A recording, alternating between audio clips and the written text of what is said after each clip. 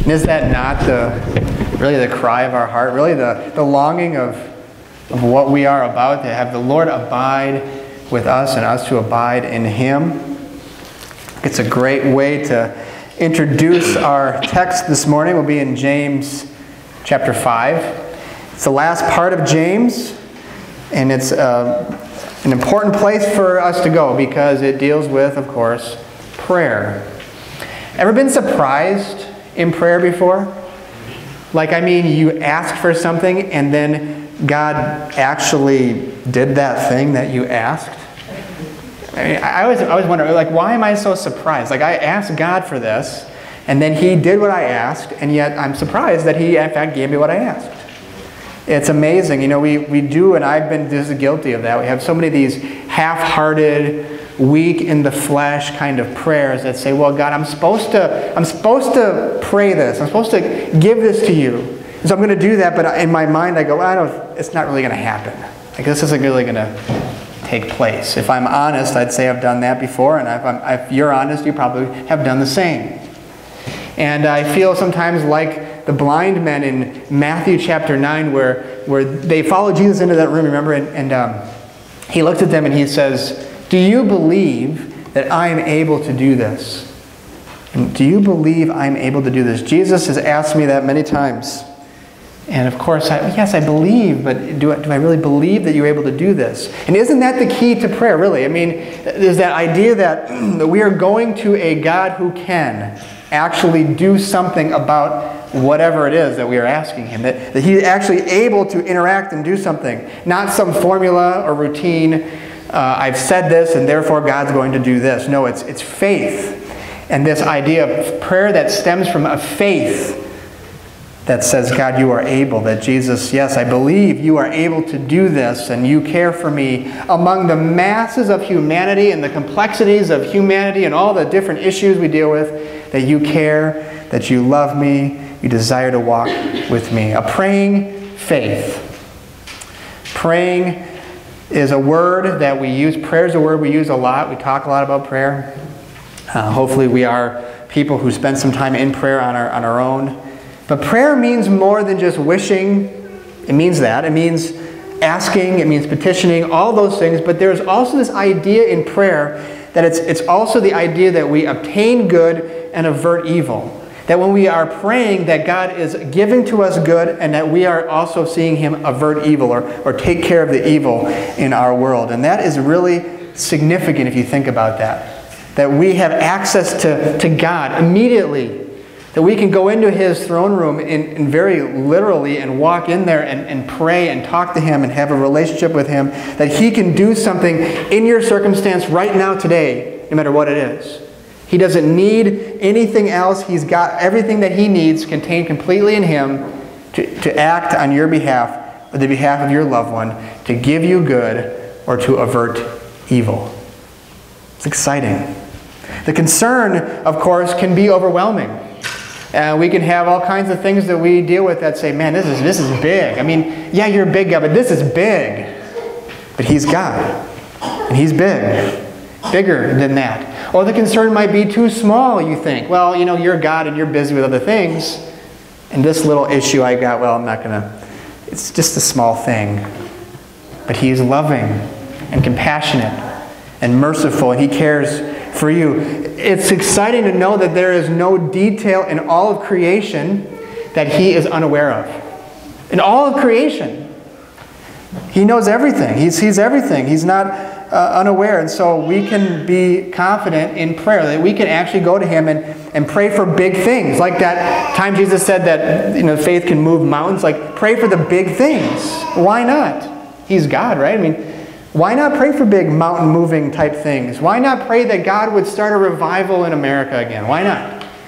Why not? Why not pray that He would fill the churches with hungry hearts ready to learn and hear and grow, and that the addictions that people are dealing with will be torn down, and the sinful bondage that so many find themselves weighed down by would be gone? Why not pray that way? Why not pray for healed marriages and mended brokenness and all kinds of things we can pray for. We should be praying that way. And that's where James takes us today. This last part of this series, Faith in Real Life, is faith that is a praying faith. A faith that prays, that looks to God, that looks like someone who is desperate for God, that says, God, I need you. I need you in every way, every moment, everything. And I ask you to work and move and power on my behalf and on behalf of people that I love, people around me, my community, my world. And why not? He's God, after all. James chapter 5, we'll read this now starting in verse 13 and through the end of the entire letter here. James 5, starting in verse 13. Is any one of you in trouble? He should pray. Is anyone happy? Let him sing songs of praise. Is any one of you sick? He should call the elders of the church to pray over him and anoint him with oil in the name of the Lord, and the prayer offered in faith will make the sick person well. The Lord will raise him up. If he has sinned, he will be forgiven. Therefore, confess your sins to each other and pray for each other so that you may be healed. The prayer of a righteous man is powerful and effective. Elijah was a man just like us. He prayed earnestly that it would not rain, and it did not rain on the land for 3.5 years. Again, he prayed, and the heavens gave rain, and the earth produced its crops.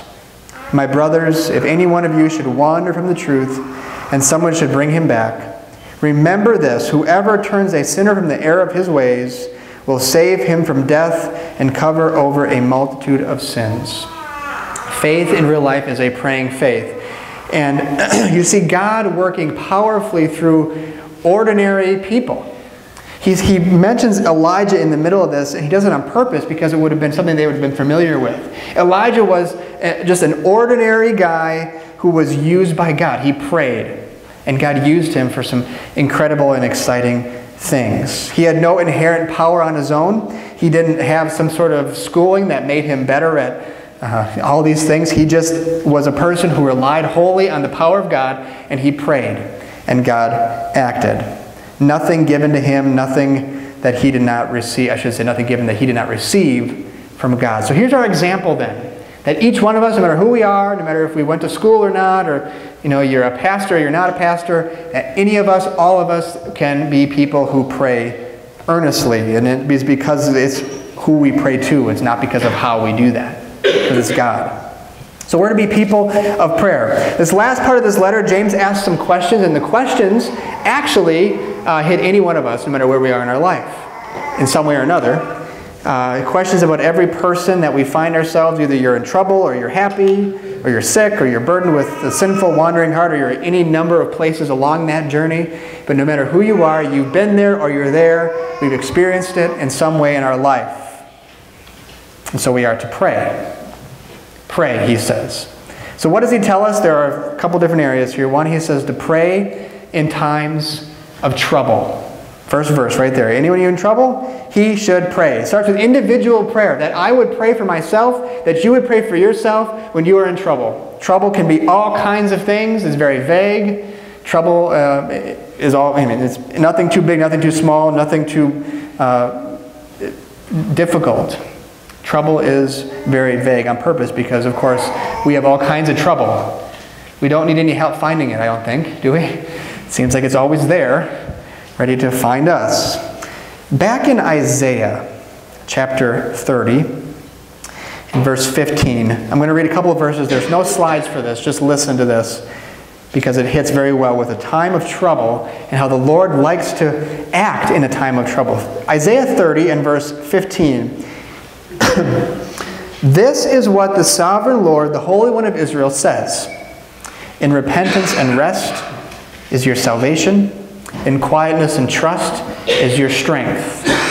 But you would have none of it. You said, no, we will flee on horses. Therefore you will flee. You said, we will ride off on swift horses. Therefore your pursuers will be swift. 1,000 will flee at the threat of one, at the threat of 5, you will all flee away, till you are left like a flagstaff on a mountaintop, like a banner on a hill. So you hear what God's saying. God is saying that you've got some trouble, and you are trying to handle it on your own. Trying to do your own thing to fix your own problem. And he says, if you would just ask, I would help you. I would give you a solution to your problem, but you don't ask. You do it yourself. You just kind of fix it on your own. I think we have probably all done that before. Let me just try this first, God. I can do this on my own. And we get in some big trouble. We run so fast that we fall very hard. You ever watch a young child run down a hill? Isn't it like the most terrifying thing you ever seen in your life? You know, because just please don't fall. You know, they just run, and then the little feet just go faster and faster down this hill, and before too long, you know, the head gets too far ahead, or something happens, and they trip and they fall, and they skin their knee and hurt their head and all that stuff.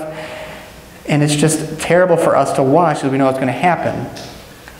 See, I think that's what happens to us in our own life as well. We start to kind of move ahead, and we start to move down this path and down this hill, and we start moving a little faster, and I've got this, I can handle this, and before too long, we're going a little too fast, and a little bit in trouble, starting to trip, lose our step, and before you know it, we go down. But listen to this. Chapter 30, verse 18, he says, "Yet the Lord longs to be gracious to you. He rises to show you compassion, for the Lord is a God of justice. Blessed are all who wait for Him." You see that the Lord is, that He longs to be gracious to you. I mean, yes, you've tried your own thing. Yes, you've struggled on your own. Yes, you're in trouble and you haven't learned your lesson yet. But the Lord longs to be gracious to you. And I wonder if you might need to hear that today. Because the world is always picking on us, isn't it? I mean, it's always picking at everybody else. And there's some reason or another why I feel like I've messed up. And I feel like I've not done enough. But the Lord longs to be gracious to you. He rises to show you compassion. When times of trouble come, we are to go to Him first. That we are to bring it to Him instead of trying to fix it ourselves, instead of trying to run forward on our own. Because the Lord longs to show up in our situation. He longs to do something in your life. He wants to. That's what it says. He longs to be gracious. He wants to show His grace in your life. We've got to let Him and allow Him and ask Him to do that. He gives in time of trouble out of that compassion, out of that mercy. And it says you are blessed as you wait on Him. I mentioned Syria earlier. Interesting thing is when you hear about the reports going on in Syria, for example, people running for their lives out of the country for years. It's been going on for a few years now, for a while. And the world tries to figure out what to do with all these people as they leave. Well, interestingly enough, in Syria today, there are still 18 evangelical churches. And in those churches, even though 50% of the people have left the country and only half of them remain, the church is overflowing with people. People who are desperate for hope because they see the hostility and the violence, and they say there's got to be something better. There's got to be some other way than this way of hatred and fear. And the Lord is answering prayers of those in trouble. He's answering the prayers of people who go to Him in trouble. Violence has brought a desperation, but God is working. And so we ask the question to you, are you in trouble? No, you're not running for your life. We're not in a civil war or whatever in this country, but are you in trouble? Have you prayed about it? Have you asked the Lord? Have you gone to Him? Are you not just the kind of trouble, by the way, that says, well, I did something wrong and I hope they don't notice. Nobody ever did that as a kid, right? You didn't break something, mom and dad, and hope they didn't find out that you broke it. Remember I'll pick on my brother because I never did anything wrong, of course, but it's not true. You can ask him sometime if he comes. Excuse me, but my brother, my parents had just got this new countertop put in, and he decided he was going to take a piece of cardboard, and he was going to take a scissors and put holes in the cardboard on the new countertop, and and guess what happened? There were holes in the countertop. Now that will make you pray, believe me, okay? That will make you a person of prayer. You are in trouble. But there's other kinds of trouble as well. How about anxiety? How about low self-esteem? How about pressures to be or do something you don't want to be or do? Excuse me. How about bills that need to get paid? How about mouths need to be fed? How about sicknesses and all kinds of stuff that we deal with, brokenness? I mean, do you ever just walk around the world in places and just feel the brokenness? You just watch the news, feel the brokenness of the world, and just go, wow, God, if we would just go to you, what a difference it would make. Because he longs to be gracious to us, to you, to the world. But we don't want to ask. And so James says, any of you in trouble? He should pray. But he goes on, he says, well, what about times when we're happy? What about times when things are going pretty well? Pray in times of happiness as well. He says in verse 14, is anyone of you sick? Or no, sorry, verse 13. Let any of you happy, let him sing songs of praise. There's this sense of this overflowing praise out of this life that says, I've gone to God in my trouble, and he's answered me in my trouble, and it's this just amazing time that I can be happy and I can praise him just because he is God. We can just praise his name. There's an example. If you go through the Psalms of David, and you see this pattern, David is always praising God, and then he's kind of wailing and upset and grieving, and then he praises God again. He's always kind of ends in this place of praise. His hands raised and then his hands open in worship. It's a powerful story. You know the story. You probably read through some of the David's Psalms before, but remember, David is running for his life from his father-in-law. I mean, most of us don't have that kind of a problem with their in-laws, right? But his father-in-law is after him to try to kill him. So he goes to the desert. Desert is normally where criminals hide. David is out in the desert hiding from his father-in-law. And he's in these caves, and he's out there, and he's just praying to the Lord, Lord, please do something on my behalf. Please, would you show up and give me what I need? He says, I'm thirsty, and I'm literally thirsty, and I'm also thirsty for you to do something. Psalm 42 says this, as the deer pants for streams of water, so my soul pants for you, O God. My soul thirsts for God, for the living God. When can I go and meet with God? And so you get that literal sense of thirst, but he says, boy, this physical thirst reminds me that I'm thirsty for you, God, and that I'm in trouble, and I've seen your goodness, and I want to worship you. And then he ends this psalm in verse 11, where he says, why are you downcast, O my soul? Why so disturbed within me? Put your hope in God, for I will yet praise him, my God, my Savior, and my God. And so these prayers, he takes him through this struggle, and he gets to the place where he goes, man, I praise you again. And so if we're happy, we praise, sing songs. Remember, when I was on the Cape, there was this guy whose daughter was dying of cancer, and she eventually died. She was like 30 years old when she died. And for years, they struggled with this. And he says, you know, as much as he hated to see, of course, his daughter die that way, he was really grateful for the Lord's presence in the midst of it. And he said, you know, the Lord taught us how to lean. He taught us that he was present in our suffering. He gave us a joy that we would not have known had we not gone through the time of trouble. Found rest in that living God. And so the encouragement here is not just to come to church when you are having a hard time, but come to church when you are happy as well, so you can praise his name. Sing songs of praise. Let your mouth speak the wonder and glory of God.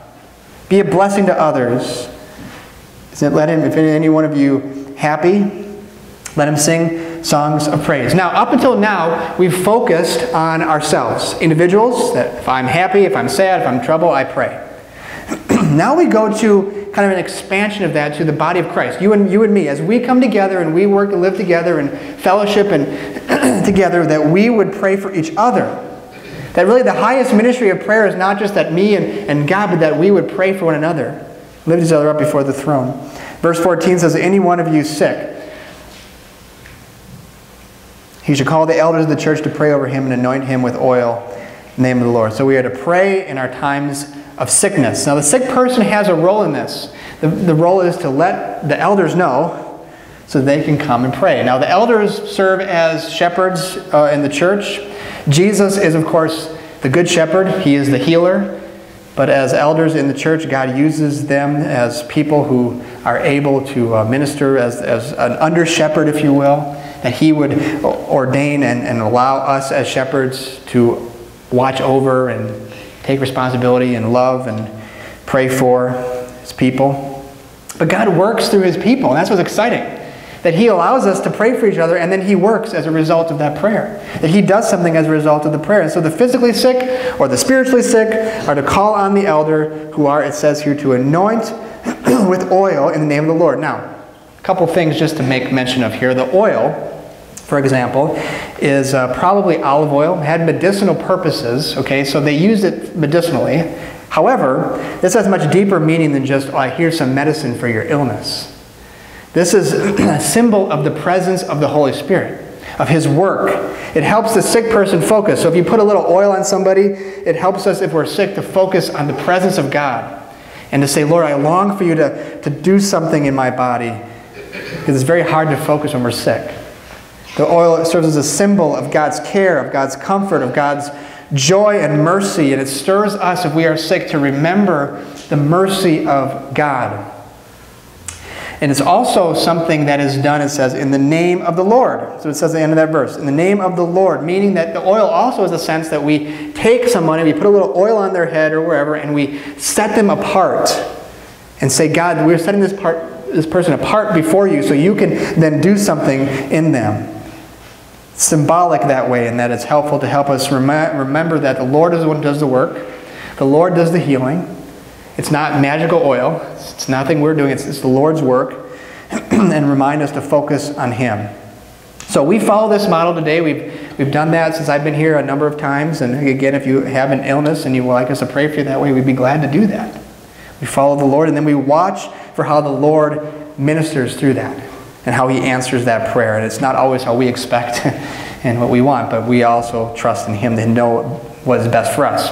So the elders then is a channel of God's work, calling us to do that. In verse 15 it says, now, and the prayer offered in faith will make the sick person well. The Lord will raise him up. If he has sinned, he'll be forgiven. Okay, challenging verse. Challenging verse. And there's a lot there, and there's a lot of misconceptions on that and misrepresentations of that. The first is that it says the prayer offered in faith will raise the sick person. Now, does that mean if I believe really, really, really, really hard that God will answer my prayer? That God will heal me? There are times, of course, God does that. And there are times when he doesn't answer how we expect. So does that mean then if I don't get what I've asked for in prayer, if I've gone and I prayed and I've not received my healing, that I am low on faith, that I need to have more faith? I need to somehow find more faith in order to get what I want from God. The problem with that is it's inconsistent with the rest of the Bible. Faith obviously has a part to play. Okay, I'm not saying faith is significant, faith is important, but Jesus said that faith the size of a mustard seed could move a mountain. So it's not so much a measure as much as it is that we have faith, and we come to the Lord in prayer, and that demonstrates faith. And of course we need to be encouraged and increase our faith and look to him in all things. But if we look to our faith level as an indicator of how God's going to work, then we're looking at us and not at him. And this is all about what he wants to accomplish. It says in verse 16, the prayer of a righteous man is powerful and effective. You know why it's powerful and effective? Because of God. Not because this righteous man is so righteous and good and perfect, but because God is gracious. Because God answers the prayer and God does it in power.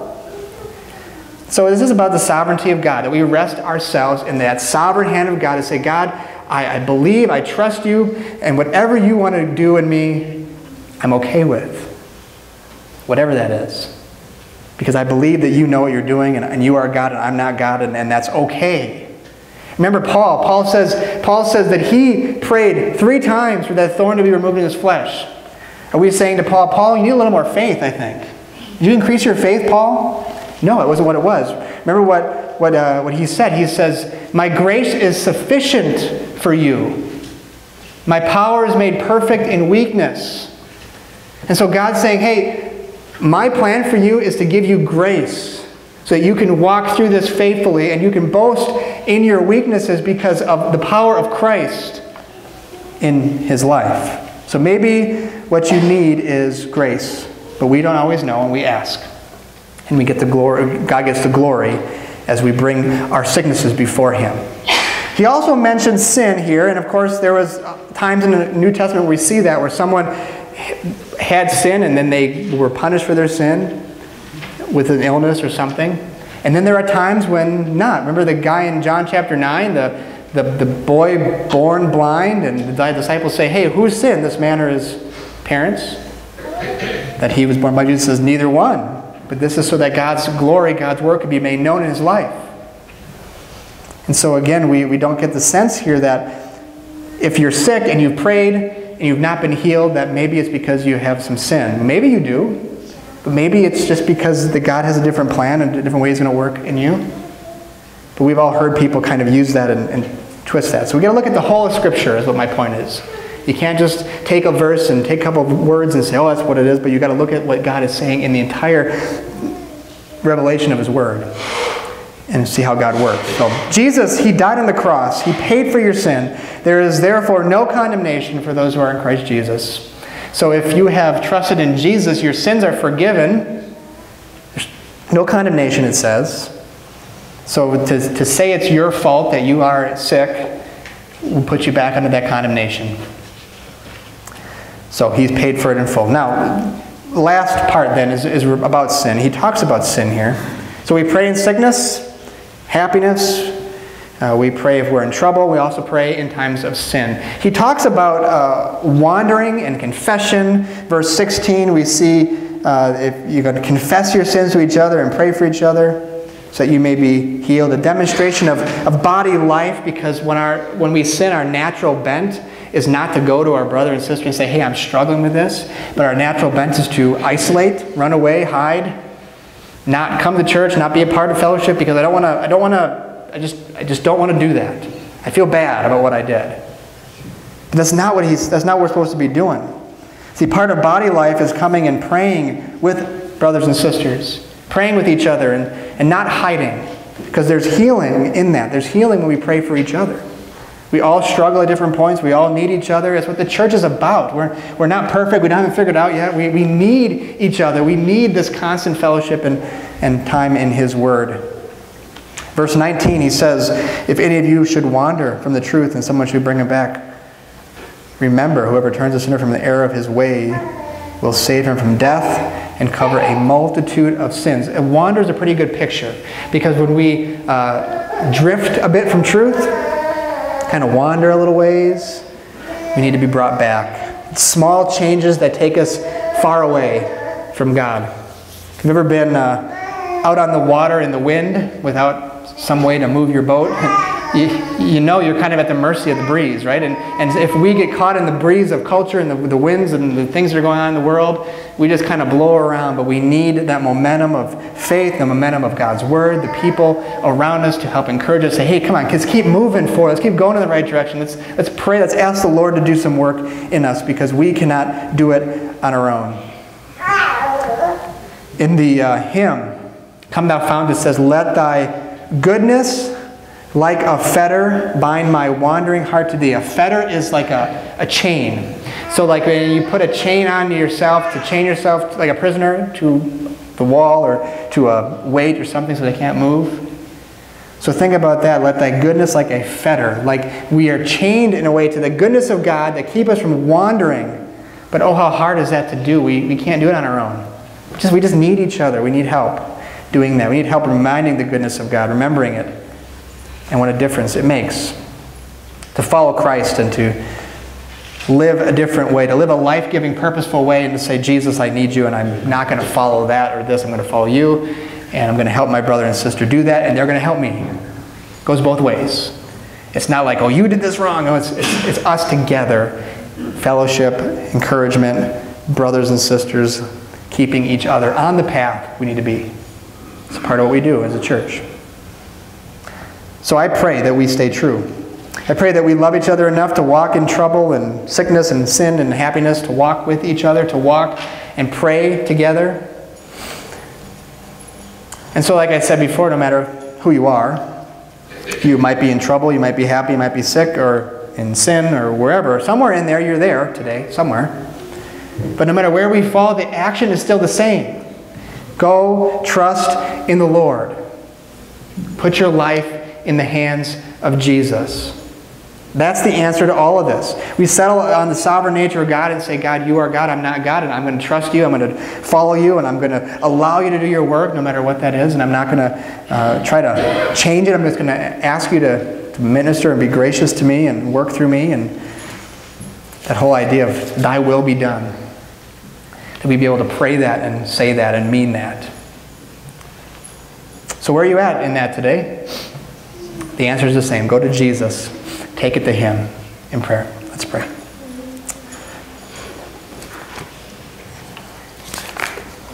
God, we are just as guilty as these guys were of trying to do things on our own and trying to find our own purpose and meaning and way and trying to run ahead of you. And yet you call us to be people who pray, who come to you, who abide with you, who walk with you, who say, Lord, would you please speak into this. Please be gracious to me in this.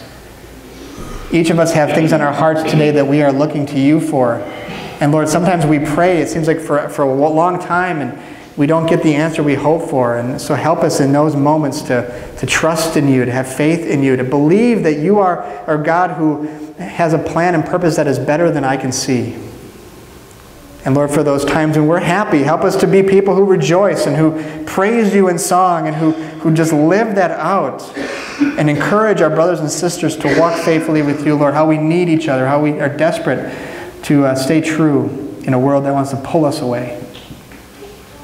But Lord, I pray that you would increase our level of prayer, each one of us in our lives and in our church family, that we would be people who go to you first, that we don't jump ahead, but we walk in your spirit and we say, Lord, what do you want for us to do? And we take that step and we take the next step and we just keep moving in the direction you want us to. Help us to have a praying faith, a faith that demonstrates itself through how we pray and how we seek. Lord, I ask you to do that in our lives. For those today who are struggling, I pray that you would provide comfort and hope. For those who are wrestling with sin, I pray that you, Jesus, would minister, speak into that to the point that we would realize again that you have forgiven us on the cross, that our job is to trust and accept you as our Savior, as our Lord, to put our hope in our life completely in your hands, because we on our own cannot earn salvation. We can't forgive ourselves. We need you to do that. Encourage, equip, and move us in your direction, we pray. It's in Jesus' name we pray it. Amen.